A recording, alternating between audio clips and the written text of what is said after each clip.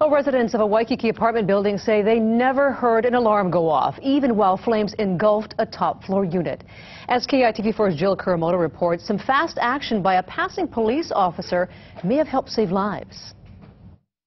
Donna Lynch snapped these photos of the fire at 8:35 this morning, but she thinks she heard the smoke detector going off about an hour earlier. I heard it, and I looked around, and I sniffed, and there was no smoke, and I thought, this has to be somebody's alarm clock. But it didn't sound like it. But it didn't sound like a smoke detector either. This HPD patrol officer was driving by when he saw the fire and jumped into action.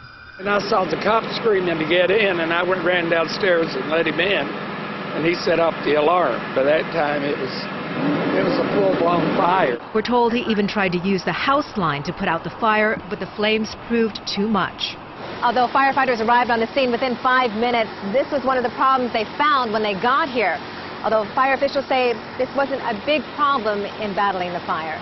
We directed companies to the Alawai hydrant, so we were able to overcome that water supply obstacle without any impact on the fire. A woman and her 8-year-old grandson live in Unit 803, but no one was home at the time of the fire.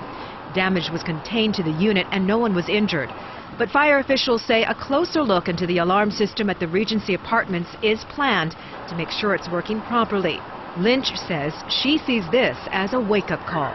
We should always pay attention.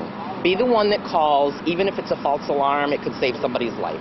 Jill Kuramoto, KITV 4 News.